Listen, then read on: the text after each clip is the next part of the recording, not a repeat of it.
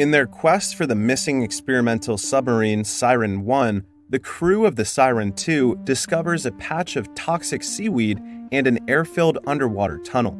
They venture to do their mission there, but end up facing swarms of mutant marine creatures created in a government tunnel laboratory. How will things progress now that their courageous rescue attempt has devolved into a deadly battle for survival? Let's find the answer in the movie. Con-tech company personnel Jake and his security pay an unannounced visit to Wick Hayes in his residence. Jake then attempts to wake up Hayes so he can open the door for them by buzzing the doorbell numerous times, but Hayes remains sound asleep. Since Hayes refuses to let them in, Jake and his security enter the flat without permission. Afterward, he wakes Hayes up by pouring him a drink as his security opens the blinds and lets in the sunlight. Once Hayes awakens, Jake tells him about an accident that has happened with his designed submarine and gets a jet for DC on standby. Therefore, Jake announces that Con-tech's CEO Steensland and Barton want a discussion with him. Later, Hayes visits Steensland's office to inquire about the whereabouts of the submarine he designed, Siren I, which is equipped for deep-sea missions. Steensland begins explaining, saying that his initial assessment indicates a total collapse of the nuclear power system on Siren I. They try to know more about what happened, but lost radio contact. He also claims that Siren I probably set down in the deep ocean, waiting for rescue. Perplexed, Hayes requests a brief report about the Siren I because he is sure he did not include any nuclear-powered engines in his blueprints. Barton then intervenes, saying that the report indicates it was his structural design, not the company's modification. Steensland even makes it look like Hayes' fault, as he says that 8 people on the submarine are already dead because of his failed design.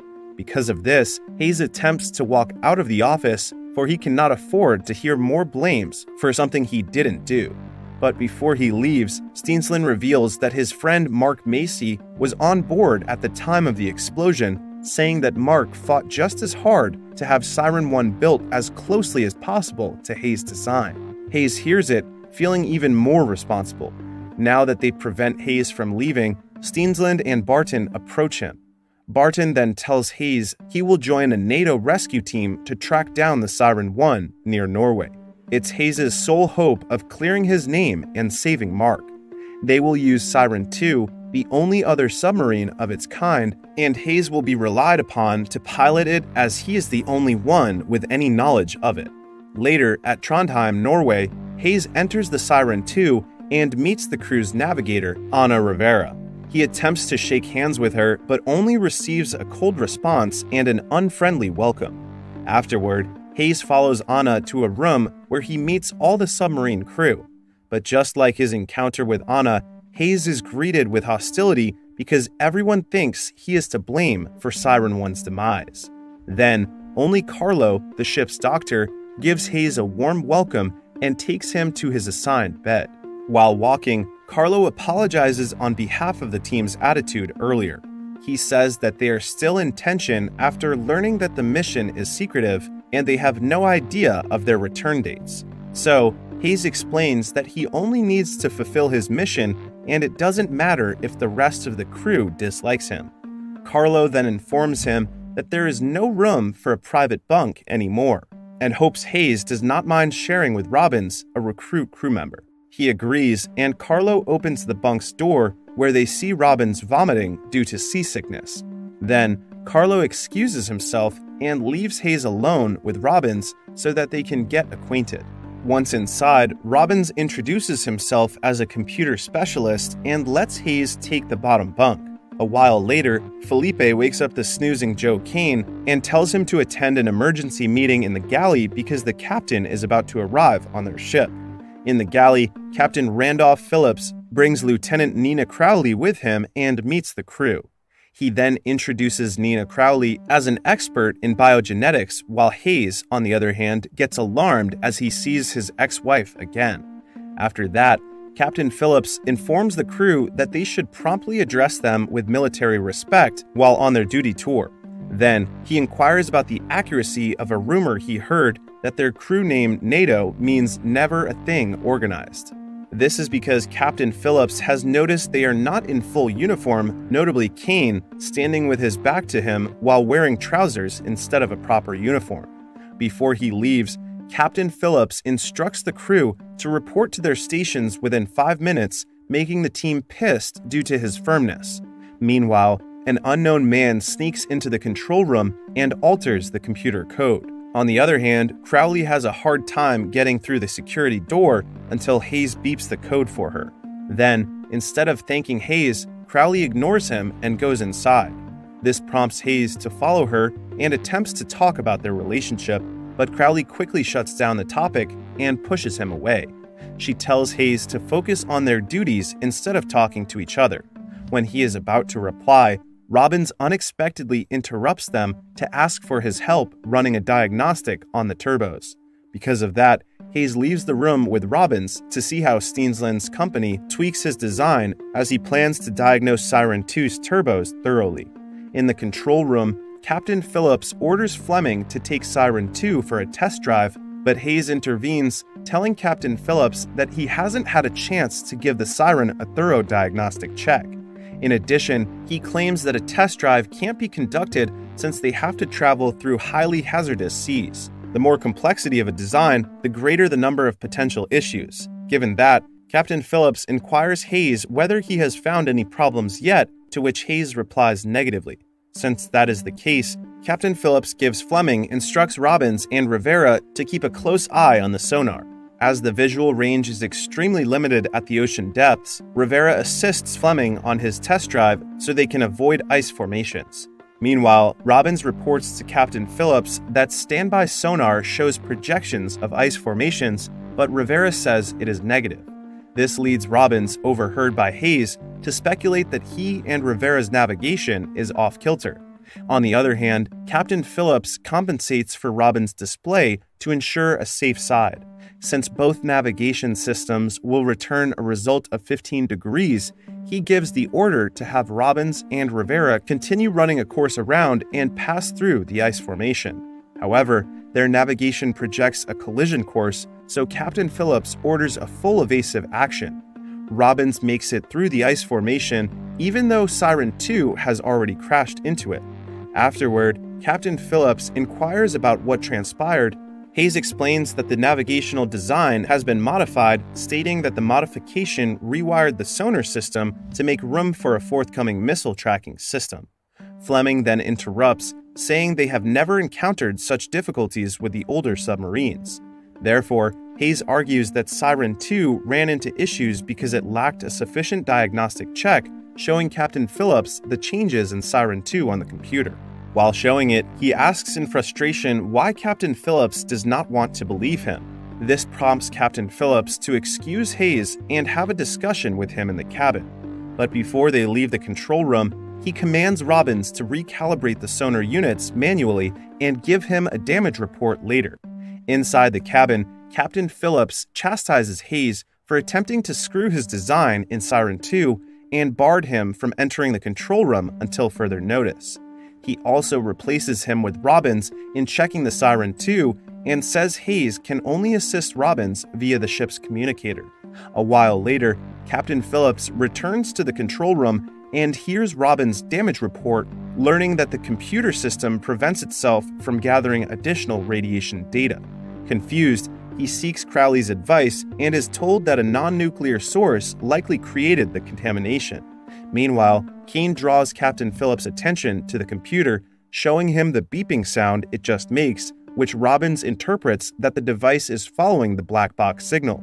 Eventually, they discover that the black box signal decodes Siren I. This prompts Captain Phillips to get Siren I's black box, which is 27,000 feet below them. As the Siren II descends, he commands Robbins to activate the high-intensity searchlights, wherein they see seaweeds. Because of this, Crowley informs Captain Phillips that photosynthetic organisms cannot occur in ocean depths and requests a sample to study it, being curious about how it manages to live without oxygen or food. On the other hand, Robbins reports to the crew that the sonar readings show metallic debris close to the rift's outer edge.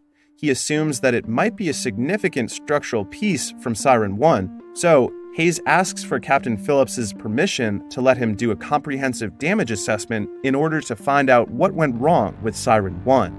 Captain Phillips permits and then calls Sven to suit up. Afterward, he orders him to get Crowley a seaweed sample outside, then photograph Siren I's wreckage for Hayes. Upon venturing outside, Sven finds what he considers to be the source of the seaweed, a jet stream of warm water originating from below. But Captain Phillips tells him to ignore those and proceed with his task. Therefore, Sven immediately cuts the seaweed sample and gives it to Felipe.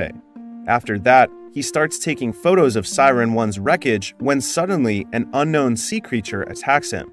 Felipe asks for Captain Phillips to assist Sven, but gets rejected. As a result, Sven doesn't survive.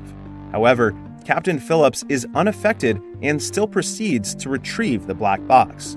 As Siren II dives into the rift, the crew detects a huge strange thing that will collide with the ship. Alarmed, Captain Phillips orders Fleming to bring up Siren II 3,000 feet to avoid it while Robbins provides external cameras to identify the strange thing. But it's too late. Siren II already hits it and great damage is caused, wherein the engine room starts burning. Due to this, Hayes takes immediate action to cool down the burning heat with a fire extinguisher.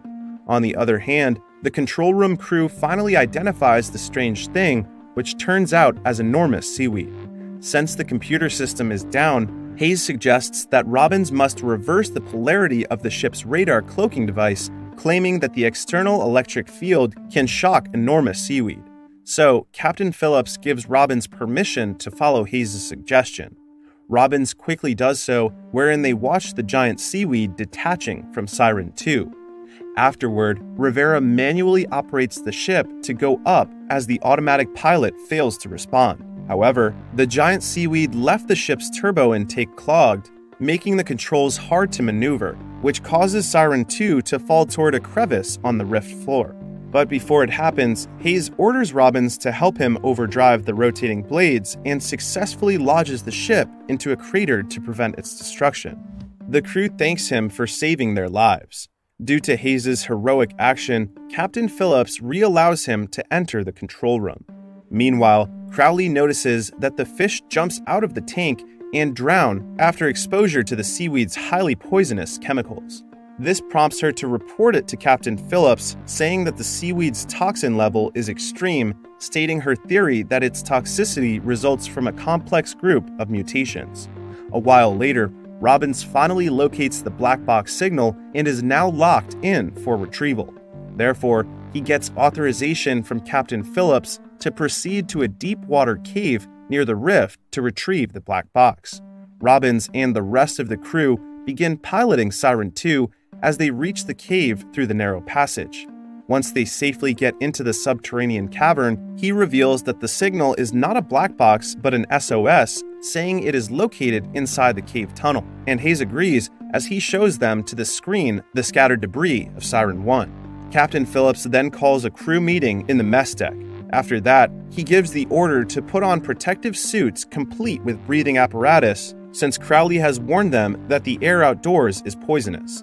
The crew's official mission is to probe the site and learn more about the events in the underground passage. Upon getting outside, Hayes orders Kane to drop the raft overboard to get them through the tunnel's surface and reminds Fleming to operate the radar to read down the tunnel. Meanwhile, Robbins finally reads the radar and tells Hayes that the monitor only displays 90 feet at a time. Still, the crew proceeds to enter while Robbins guides their way. As they walk, Captain tells them there is a split tunnel, therefore the crew must divide into two teams. The first team composes of Fleming, Felipe, and Rivera, who are assigned to take the right tunnel. Then, the second team to get into the left tunnel is Carlo, Kane, and Hayes. During Team 1's exploration, Fleming gets paralyzed by a mutant creature that emerges from the wall's hole. Felipe and Rivera carry him out and fall back to the sub, but stop when the horrific creatures begin attacking them on the way out. Due to this, Rivera radios Hayes to come and help them out. In the meantime, Team 2 discovers several potentially lethal biochemical tanks and are preparing to investigate further when receiving the urgent call from Rivera. Back to Team 1, They use their underwater weapons to kill the mutant creatures when suddenly Rivera accidentally drops the radar unit, which causes Robbins to lose sight of them on the monitor. Since that is the case, Team 1 proceeds to walk out of the tunnel but stops when Fleming begs Rivera to kill him due to the infection spreading throughout his body. She then shoots his head and keeps running, only to have her leg grabbed by a mutant creature. While trying to save Rivera, Felipe is stopped as a second large creature slashes at his leg, killing him. At the same time, Team 2 has made it to the right tunnel where they discover Felipe's dead body. They also find out that Rivera is nowhere to be found in the tunnel. Hayes then receives a radio transmission from Captain Phillips, who reports that the SOS signal is approaching from ahead. Team 2 goes inside and finds a lab where they uncover the origin of the signal. No one is found to have survived, and the only clues they find are 2 data disks. Looking satisfied, Captain Phillips orders them to return to the ship. While in the engine room, Muller is ordered to inspect the oxygen regenerator when he notices the seaweed spreading throughout the room. He attempts to touch it, only to get killed by the seaweed's toxin. Francisco hears Muller scream inside and goes in to check on him, but only finds Muller lying on the floor covered with toxic algae. He gets frightened and immediately tells Captain Phillips and Crowley about it. Soon, the two arrive in the regenerator room and find Muller already dead. Crowley then orders Robbins to close up the aqueduct system so the seaweed doesn't get any bigger. Afterward, they approach Francisco, who is experiencing tummy ache after drinking the ship's water. Since the seaweed has already contaminated the ship's water, Captain Phillips separates Francisco in an empty room to keep him from spreading the infection. Meanwhile, the left-probing crew members are about to enter the ship when a creature under the water suddenly attacks them and kills Carlo. Because of that, only Hayes and Kane safely return. Hayes then gives the data disk to Captain Phillips and lets him analyze it in the control room. A while later, Captain Phillips calls the remaining crew to watch the video from the data disk. They soon discover that the government has been developing biological weapons by producing new life forms from an experimental DNA accelerator. Hayes also confirms that what the tape has shown is true because his friend Mark was working on a prototype for Contech Company to give to the government. Technically, the government sends the Siren I through the rift to begin experiments in the tunnel. Then eventually, they realize that the biological weapons are the mutant creatures they came across and the accelerator still operates. With that in mind, Captain Phillips orders the remaining crew members, including Crowley, to destroy the accelerator so it can no longer create additional mutant monsters. The crew then exits the vessel, leaving Robbins on board as their guide. Once they reach the laboratory tunnel, they see amniotic sacs with mutants and encounter a giant horrific creature above. The crew then shoots it, but it gets Kane and kills him. Frightened, the remaining crew blows up the lethal biochemical tanks by shooting them, killing the giant horrific creature. Afterward, they completely destroy the accelerator and move out. Yet, as they paddle back to the ship, the crew notice that Robbins has closed the hatch, but Hayes manages to open it and they safely get inside. Hayes then attempts to apprehend Robbins for his treachery, who shows up to them with a gun, revealing that he is the one who modified the computer system and framed Hayes. He also claims that the government hires him to kill everyone on board by detonating the Siren II once they reach the rift, then leave using an escape pod. Once Robbins had finished spilling the beans, he shut them in a biolaboratory where seaweed had grown up the walls and floors, telling them that he only created the black box signal to use it as bait. After he leaves, Hayes pulls the circuit microchip out of the regenerator and displays it on the screen for Robbins to see, telling him that he needs it to run the vessel and won't return it to the regenerator unless he lets them out. Robbins falls for Hayes' bait and opens the door, but Captain Phillips attacks him, drags him into a chamber, and attaches his face to the algae. However, he accidentally touches the mutated issue himself while fighting with Robbins. But Captain Phillips ignores it, shuts the door, and watches as Robbins succumbs to infection. Meanwhile, Crowley sees the microchip on the floor and shows it to Hayes, who tells her it is only junk used to mislead Robbins. Hayes then reconnects the power circuit, while Captain Phillips and Crowley activate the destruct sequence of the ship to seal the rift. Once done, they head to the pod, but Captain Phillips unexpectedly locks Crowley and Hayes inside the pod room. He then shows them his infected arm, indicating he will stay on the ship and detonate it once they leave. The movie ends with Hayes and Crowley using the escape pod to get to the ocean's surface after a harrowing battle with mutant creatures.